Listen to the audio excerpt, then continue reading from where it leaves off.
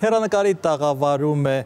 տաղավարում են ազգային ժողովի ԲՀԿ խմբակցության պատգամավոր Սերգեյ Բագրատյանը և իմ քայլը խմբակցության պատգամավոր Գևորգ Պապոյանը, շնորհակալություն։ Հարգելի պատգամավորներ, մենք խոսելու ենք հարկային օրենսգրքի մասին, որին ընդդիմությունը դեմ քվեարկեց, իշխանությունը կողմ քվեարկեց, որքան հասկանում եմ տարաձայնությունների հիմնական պատճառը համենայն դեպս ԲՀԿ-ի հետ դա համահարթ հարկահանությունն էր։ Խնդրում եմ շատ կարճ ձեր դիրքորոշումները, սկսենք պարոն Բագրատյանից, խնդրեմ։ Մենք ոչ միայն համահարթի հետ կապված խնդիրներ ունենք, այլ մենք նշեցինք բոլոր այն խնդիրները, որտեղ մենք տարաձայնություններ ունենք իշխանության նախագծի հետ կապված, իսկ համահարթի հետ կապված հատկապես մենք գտնում ենք, որ պարտադիր է, որ չհարկվող շեմ ունենա, հատկապես մեր այն հայրենակիցների համար, որոնց աշխատավարձը կազմում է մինչև 100,000 դրամ, անհրաժեշտ է, որ պայմանական ասած մինչև 50,000 դրամը չհարկվող շեմ լինի, որպեսզի մենք կարողանանք սոցիալական արդարության որոշակի ընթացք հաղորդենք նախագծին։ Սա մի փաստարկն է, բայց բազմաթիվ փաստարկներ կան։ Եթե ուզում եք կարճ երևի։ Խնդրեմ, ինչու դուք դեմ եղաք չհարկվող շեմին, որին կարծես թե կողմ էին արտահայտվում իշխանության պատգամավորները։ Շնորհակալություն հարցի համար, հարկվող շեմը լավ գաղափար է, եւ ըստ էության մենք չենք մերժում, որ ապագայում հնարավոր է այդպիսի շեմ սահմանվի։ Այս պահին հարկվող շեմի լինելիությունը հանգեցնելու էր 90-ից 95 միլիարդ դրամի հավելյալ բյուջետային ծախսերի, ինչպես նաև ռիսկեր կային, որ հնարավոր է լինեն տնտեսվարող սուբյեկտներ, որոնք իրենց աշխատողներին ուղղակի գրանցեն, այսպես ասենք, այդ հարկվող շեմից ներքև այդ հատվածում։ Այդ ռիսկը չի լինելու։ Հնարավոր է, ամբողջ խնդիրը սրանում է, որ պետք է հասկանանք նախ ֆինանսական միջոցները, որոնք որ եթե հարկվող շեմի արկայության պարագայում եղավ այդ ֆինանսական միջոցները որտեղից են լրացվելու, քանի որ այդ ֆինանսական միջոցների բացակայությունը ինքը նոր խնդիրներ է ստեղծելու մեր համար եւ պետության համար, եւ միևնույն ժամանակ իհարկե այդ մշակույթի ներդրումն է։ Ես երեք էլ իմ ելույթներից մեկում նշեցի, որ հարկ վճարելը դա պատվաբեր բան է, եւ այդ մշակույթը երբ որ ներդրվի, ըստ էության եւ մարդիկ չխուսափեն նվազագույնը հարկ վճարելուց, ապա կարելի է նաև գնալ այդ ճանապարհով։ Հավելյալ փող ենք ծախսելու, ասում են պարոն Պապոյանը, այսինքն կորցնելու ենք փող եւ նաև խաբելու են սեփականատերերը։ Հանրապես որևէ լավ բան անվճար չի լինում։ Իհարկե հարցը գին ունի։ Մեր հաշվարկները մի քիչ այլ են, ես կարող եմ այլ հաշվարկներ ներկայացնել, որ կարծում եմ, որ ոչ թե 90-95 միլիարդ դրամ պետք է դա այդ չհարկվող շեմը սահմանել, այլ կարծում եմ դրա կեսով հնարավոր է դա անել եւ նաեւ մյուս կեսը լրացնել ավելի բարձր շեմի հարկման հաշվին։ Այսինքն, եթե մենք հիմնականում քննարկումը գնում էր ցածր շեմը, ասենք 150,000 մինչև ստացող եւ 2 միլիոն ստացող, այսինքն մենք քննարկումը հիմնականում կառուցել ենք այդ տրամաբանության մեջ, բայց չէ որ նաեւ շատ ավելի բարձր աշխատավարձեր գոյություն ունեն երկրում։ Շատ են այդ բարձր ստացողները։ 2 միլիոնից ավելի։ Ոչ, 2000-ից ավելի, որոնք բարձր, այո, ստանում են 5 միլիոն, 10 միլիոն, եւ հիմա պատկերացրեք այս նախագծի պայմաններում, եթե 23% տոկոսադրույքն ենք թողում, բիզնեսմենը կարող է այլևս 30 միլիոն, 40 միլիոն, 50 միլիոն աշխատավարձ ստանալ, եւ պետք է նույնչափ հարկվի 23%, ինչ որ 100,000 դրամ ստացողը։ Պետք է հարգել այն բիզնեսմենին եւ այն աշխատողին, որը այդքան լավ աշխատող է, որ ստանում է 10 միլիոն դրամ։ Լավ չի, որ ստանում է։ Իհարկե լավ է, պետք է հարգել եւ նրա շնորհիվ նաեւ այն ցածր ստացողին հարգել եւ նաեւ որպեսզի կարողանա ապրել գոնե։ Հարգել թե հարգել։ Հարգել, հարգելով։ Ես բարձր եմ ստանում, բարձր աշխատավարձ եմ ստանում, հա, եւ հարուստ չեմ, մեծահարուստ չեմ, միջին խավ եմ։ Եվ ինձ պետք է խրախուսել դրա համար, ինձ թվում է, եւ իմ սեփականատիրոջ է, որը սպիտակ աշխատավարձ է տալիս, նույնպես պետք է խրախուսել։ Շատ ճիշտ է, պարոն Աբրահամյան, եւ հարկային նոր օրենսգրքի ամբողջ գաղափարախոսությունը այդ մասով հենց այդպիսին է, որ հարստանալ հնարավոր չէ աշխատավարձով։ Աշխատավարձով հնարավոր է լավ ապրել եւ պետությունը իր քաղաքականությամբ, նաեւ հարկային քաղաքականությամբ պետք է խրախուսի բարձր աշխատավարձները եւ պետք է խրախուսի այն մարդկանց Այո, եւ պետք է խրախուսի այն մարդկանց, ովքեր բարձր աշխատավարձ են ստանում ու վճարում։ Եվ սոցիալական արդարության հնարավոր չէ հասնել բարձր որակավորում ունեցող մարդկանց, երկար տարիների փորձ ունեցող մարդկանց, արևմտյան համալսարաններում կամ գիտական աստիճաններ ստացած մարդկանց կամ որոշակի արժեք ունեցող մարդկանց, այսպես որոնք բարձր աշխատավարձ են ստանում, նրանց շատ հարգելով եւ այդ հարգման հաշվին ավելի ցածր եկամուտներ ունեցող մարդկանց չհարգելով։ Սոցիալական արդարության հասնելու համար մենք պետք է ավելի շատ հարգենք հարստությունը, անշարժ գույքը եւ դրա համար պետք է անել գույքահարկի ռեֆորմ եւ ոչ թե ցածր եկամուտներ ստացողների եկամուտը կրճատել։ Ձեր այս օրենսգիրքը, որը դուք ընդունեցիք, չի պարունակում գույքահարկի, թե պարունակում է։ Չի պարունակում։ Ինչ որ կիսատ է մնում, այդպես չի։ Տեսեք, հիմա մենք քննարկում ենք եւ քվեարկում ենք ամբողջ փաթեթի համար։ Հիմա մենք առարկություններ ունենք առանձին նախագծերի, առանձին հարկային օրենսդրության փոփոխությունների հետ կապված, բայց մեզ առաջարկում ենք քվեարկել ամբողջովին։ Հիմա եթե ես համաձայն չեմ համահարթի հետ, ես ընդհանուր փաթեթի մեջ փոփոխություններ կան, որոնց հետ իհարկե համաձայն եմ։ Հիմա ես ոնց պետք է քվեարկեմ։ Դեմ։ Քվեարկել ենք դեմ։ Պարզ է։ Գույքահարկի ռեֆորմը, եկեք այնուամենայնիվ անդրադառնանք սոցիալական արդարությանը, որովհետև $1 միլիոն ունեցող տուն ունեցող մարդը իսկապես հարուստ է։ Նրան պետք է շատ լավ հարգել, բայց այս փաթեթով կարծես թե չի հարգվում։ Շնորհակալ եմ հարցի համար, պատասխանը։ Այս փաթեթի էությունը հետևյալն է՝ խրախուսել աշխատող մարդուն։ Ընդ որում էական չի, նա վարձու աշխատող է, թե գործարար։ Գործարարներին մենք խրախուսում ենք շահութահարկի տոկոսադրույքը 18%-ից իջեցնելով 20%-ից իջեցնելով 18%-ի։ Աշխատող մարդկանց մենք խրախուսում ենք 36, 28 եւ 23% այդ ուրեմն պրոգրեսիվ տարբերակի դեպքում վերջնարդյունքում 3 տարի հետո բոլորի համար եկամտային հարկը 20% իջեցնելով, այսինքն բոլորի համար եկամտային հարկը իջնելու է։ Բայց դրա փոխարեն մենք արդեն իսկ կառավարությունում շրջանառվում է եւ նախնական տարբերակին ես ինքս ծանոթ եմ եւ որոշակի մի փոքր վարժություն եմ կատարել մի քանի տարբեր ուրեմն տեղերում թե ինչքան էր բարձրանում գույքահարկի ռեֆորմը եւ օրինակ հաշվարկի օրինակ բերեմ Արագածոտնի մարզի Արուջ գյուղում վերցրեցի մի տուն եւ պարզեցի որ 900 դրամ գույքահարկը դառնում էր 1300 թե 1250 դրամ ավելանում էր մոտավորապես 250-300 դրամով բայց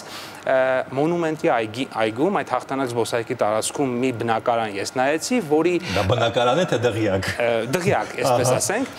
որի կադաստրային արժեքը նշված էր 300 միլիոն դրամ, շուկայական արժեքը 2.5 միլիարդ դրամ էր եւ բնականաբար այս դեպքում արդեն 3, 4, 5 մինչեւ 10 անգամ կարող է բարձրանալ։ Չգրանցածի մասին չի խոսքը, չէ, գրանցածի մասին խոսքը։ Սա օրինական մեկը չգրանցած է, գիտեք։ Սա գրանցված է, մարդը վճարում է պարտաճանաչ իր բոլոր վճարումները կատարում է, բայց քանի որ կադաստրային արժեքը 300 միլիոն դրամ է, իսկ շուկայական արժեքը 2.5 միլիարդ դրամ, բնականաբար քաղաքացին վճարում է այնքան, ինչքան որ կադաստրային արժեքն է, այսինքն ինքը իր օրինական օրենքի բոլոր պահանջները կատարում է, բայց սա արդար չէ եւ բնականաբար սոցիալական արդարության հասնելու համար այս եղանակով պետք է հասնել սոցիալական արդարության, հատկապես այն գույքի մասով, որը ոչ միայն հարուստ գույք է, թանկարժեք գույք, այլև չաշխատող գույք է։ Համաձայն եք, պարոն Բագրատյան։ Այո, մոտեցմանը համաձայն եմ, պետք է շուկայական արժեքով հարգել, այո։ Բայց պետք է դա համալիր լինի։ Այսինքն մենք այսօր երբ որ տեսնում ենք եկամտահարկի հետ կապված խնդիրները, ահռելի քանակությամբ գույքահարկ գույք պետք է ուսումնասիրել, ինչ անել։ Իհարկե, դա բարդ աշխատանք չի, կադաստրալ եւ նաեւ համապատասխան կառույցները կարող են սկսել աշխատել, գույքագրել, շուկայական արժեքները գնահատել, անկախ անպայման պետք է այստեղ օգտագործել արդարության սկզբունքը, այսինքն գնահատումը չպետք է լինի սուբյեկտիվ։ Այսինքն մրցույթով հաղթող գնահատող կազմակերպությունները լիցենզավորված պետք է գնահատեն եւ սեփականատերը հնարավորություն ունենան նաեւ այլընտրանքային գնահատման, որովհետեւ արդարությունը ուղեկցի նաեւ սեփականատիրոջը, որ իրեն չեն պարտադրում որևէ գումար, այլ օրինական գնահատական է, որ իսկապես արտացոլում է շուկայական արժեքը։ Այս դեպքում ընդունելի է եւ նաեւ իհարկե դա ճիշտ ճանապարհ է։ Սա պետք է մտներ այս փաթեթի մեջ։ Իհարկե, ես այն կարծիքին եմ, որ պետք է մենք համալիր գնանք փոփոխությունների։ Համաձայն եմ, որ ավելի լավ կլիներ, որ լիներ միասին, բայց ես մեկը իջեցնում ես, մյուսը բարձրացնում ես, չէ՞ պետք է բան։ Ես կարծում եմ, այստեղ շատ մեծ խնդիր ըստ էության չկա եւ մեր քաղաքացիները եւ բիզնես շրջանակները ըստ էության օր առաջ սպասում էին հարկային օրենսգրքի ընդունմանը, հատկապես այն գործարարները, որոնք որ գտնվում էին 58.5-ից մինչև 115 միլիոն այդ շեմի շրջանակներում, որին ընդդիմությունը դեմ չի։ իհարկե դեմ չի, բայց պատկերացնենք, եթե այսօր մենք էլ ընդդիմության նման քվեարկում էինք դեմ եւ ինչ էր տեղի ունենալու, այս մարդիկ նույնպես կանգնելու էին խնդրի առաջ։ Այսինքն ըստ էության մենք մի շարք դրական փոփոխություններ է ձեռնարկված եղել։ Ես նշեցի արդեն եկամտային հարկի մասին, նշեցի ուրեմն շրջանառության հարկի մասին, նաեւ ավելացած արժեքի շեմի բարձրացման մասին, սրանք ամենակարևոր փոփոխություններն են։ Այսինքն հնարավոր չէր վերցնել այն կետերը, որոնց վերաբերյալ կա կոնսենսուս, այսինքն ընդդիմությունը կողմ է, դրանք քվեարկել, իսկ ինչ որ վիճելի է հետաձգել։ Տեսեք, ըստ էության բոլոր այն կետերը, որոնց շուրջ ուրեմն ազգային ժողովի ինքայլը խմբակցությունը ուներ վիճելի հարցեր կառավարության հետ, մենք եկել ենք կոնսենսուսի եւ փորձել ենք գտնել լավագույն լուծումը։ Օրինակ, կառավարությունը նախատեսում էր 60 անգամ ավելացնել փոխանակման կետերի турքը եւ ուրեմն ազգային ժողովի տնտեսական հարցերի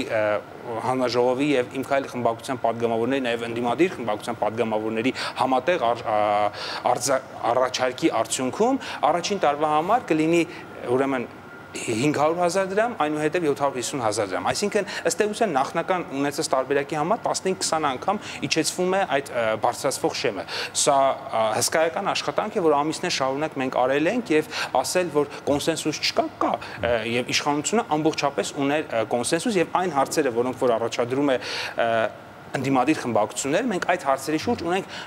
տրամաբանական հակառակ կարծիք։ Պարզ է։ Պարոն Բագրատյան, ես կոնտեքստից չհասկացա, ինչ ախորժակի մասին էիք ասում, այս հարկային օրենսգրքին վերաբերում էր, թե չէր վերաբերում։ Հարկային օրենսգրքին չէր վերաբերում, տնտեսական մրցակցության պաշտպանության պետական հանձնաժողովի եւ հանրային ծառայությունների կարգավորող հանձնաժողովի անդամների առաջադրման կարգի հետ կապված էր խոսակցությունը։ Այո։ Եվ խոսակցության մեջ մեր գործընկերներից մեկը նշեց, որ ախորժակ ուտելուց է բացվում, այսինքն մենք ձեզ մեկ անդամ եթե թույլ ենք տալիս առաջադրել, շատ եք ուզում, շատ մյուզ եք։ Շատ լավ, անցնենք հարկային օրենսգրքի, թե չէ դա մեզ ուրիշներ։ Առաջիկա տարիներին տարեկան 3%-ով ավելանելու է ակցիզային հարկը բենզինի, սեղմած բնական գազի եւ դիզել վառելիքի համար։ Այս կետը ձեզ համար վիճելի է, թե վիճելի չէ։ Մեծ հաշվով դա շատ փոքր աննշան աճում ունի, մեծ չի եւ կարելի է այդ տրամաբանությունը ընդունել։ Այսինքն ստեղ դուք խնդիր չունեք։ Առանձնապես վեճ չունենք, մենք նշեցինք, որ սոցիալական խնդիրների չի բերի։ Չի բերում, որովհետև ինքը շատ չնչին է փոխում, գինը, ասենք, պայմանական ասած 37 լումայով 1 լիտրի հաշվով։ Այսինքն դա քաղաքացու համար երևացող փոփոխություն չի։ Իսկ հարկային այս համահարթը երևացող կլինի քաղաքացիների համար։ Ինչպես է։ Ուղիղ ազդելու է, պատկերացրեք, եթե օրինական տրամաբանությունը հետևյալն է, 100,000 դրամ աշխատավարձ ստացողին 23,000-ը հարկվում է, նա ստանալու է այլևս 77,000 դրամ։ Մենք ասում ենք առնվազն 50,000-ը չհարկենք, մնա այդ 50,000-ին հարկենք, այսինքն այդ դեպքում 23% կլինի 11,500։ Այսինքն քաղաքացին կստանա 89,500 73,000-ի փոխարեն։ Բնականաբար 16,000-ը 100,000 ստացողի համար լուրջ թիվ է եւ արժեր այդ փոփոխությանը գնալ։ Ահա։ Եվ նախ նշեմ, որ մինչև ուրեմն փոփոխությունը ըստ էության մտնելու է ուժի մեջ 2015 թվականի սեպտեմբերի 1-ից եւ այս 3 ամիսների հաջորդող 4 ամիսների սեպտեմբեր, հոկտեմբեր, նոյեմբեր, դեկտեմբեր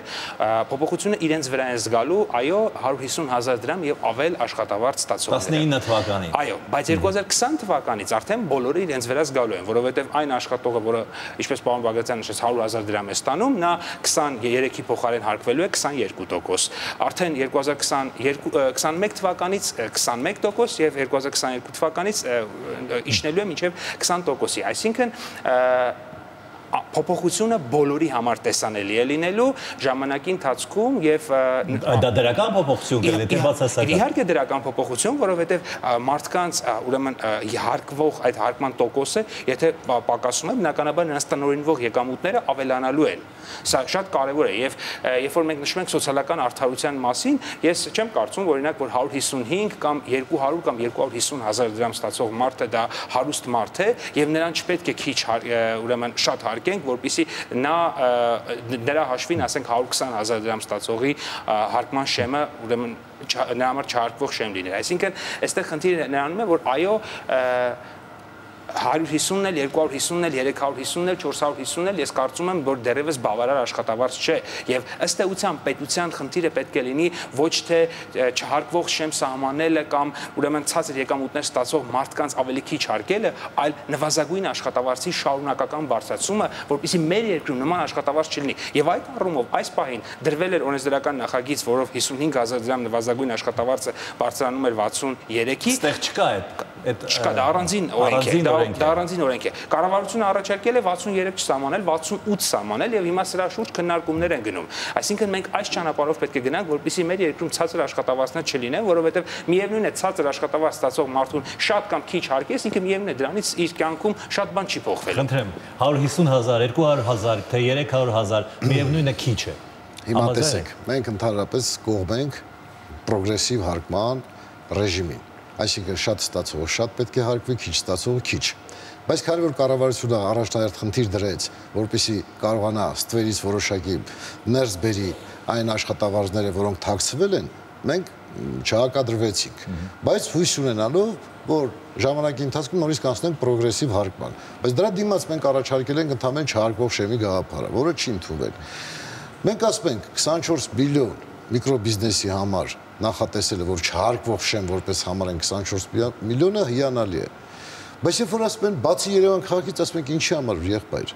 որտեղ արդարություն, ինչու Երևանում փոքրիկ խանութ ունեցող է։ Հիմա օրենք այսպես է, բացի Երևան քաղաքից։ Բացի Երևան քաղաքից։ Հիմա ասես երևանցու մեղքը ո՞րն է, ասենք Արգավանդի եւ Մասսի սահմանին գտնվող երկու խանութ, մեկը 24 միլիոնի դեպքում չի հարկվում, եթե տարին 24 միլիոն շրջանառությունը չի հարկվում։ 150 մետր ենքում 24 միլիոն շրջանառությունը հարկվում է։ Այդ պարադոքսը խնդրում եմ բացատրեք։ Ասեք միկրոձեռնարկատիրական հարկման գաղափարը եւ այստեղ տարածաշրջանային տարածատման խնդիրը պատճառը հետեւյալն է։ Գնալով ժամանակի ընթացքում Երևանը Հայաստանի Հանրապետության տնտեսության մեջ շարունակում է ավելի շատ մասնաբաժին ունել։ Այսինքն մենք ամեն հաջորդ տարի Երևանում տեղի ունենում կապիտալի հերթական կուտակումը եւ կապիտալը ըստ էության չի տեղափոխվում մարզեր։ Եվ սա նաեւ կարեւոր գործիք է որոշակիորեն հավասարակշռել եւ մարզերում